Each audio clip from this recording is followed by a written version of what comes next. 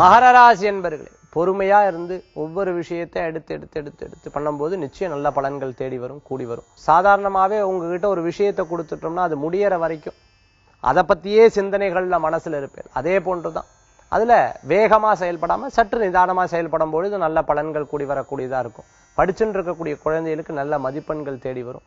7.5 சனியினால சில தப்பான முடிவுகள் எடுத்துட்டோமோ அப்படிங்கிற நினைப்பேன். ஆனா உங்களுக்கு சாதகமா சுமூகமா முடியறதுக்கு உண்டானதாக தான் மாறும். கவலைப்பட வேண்டிய அவசியம் இல்லை. யார் யார் உங்களை பத்தி எதிர்த்து பேசினாலும் பேசிகிட்டே இருக்கட்டும். அப்போ நீங்க வளர்ந்துட்டே இருப்பேன். நல்ல முன்னேற்றம். எக்ஸ்போர்ட் இம்போர்ட் மார்க்கெட்டிங் சம்பந்தமான ஃபீல்ட்ல இருக்கிறவா, நகை கடை வச்சுட்டு இருக்கிறவாளுக்கு, அதே சமயம் வெள்ளி சம்பந்தமா துறைகள்ல இருந்துட்டு இருக்கிறவாளுக்கெல்லாம் நல்ல பலன்கள் உண்டு. டூர்ஸ் அண்ட் டிராவல்ஸ் வச்சுட்டு இருக்கிறவாளுக்கு நல்ல முன்னேற்றங்கள் உண்டு.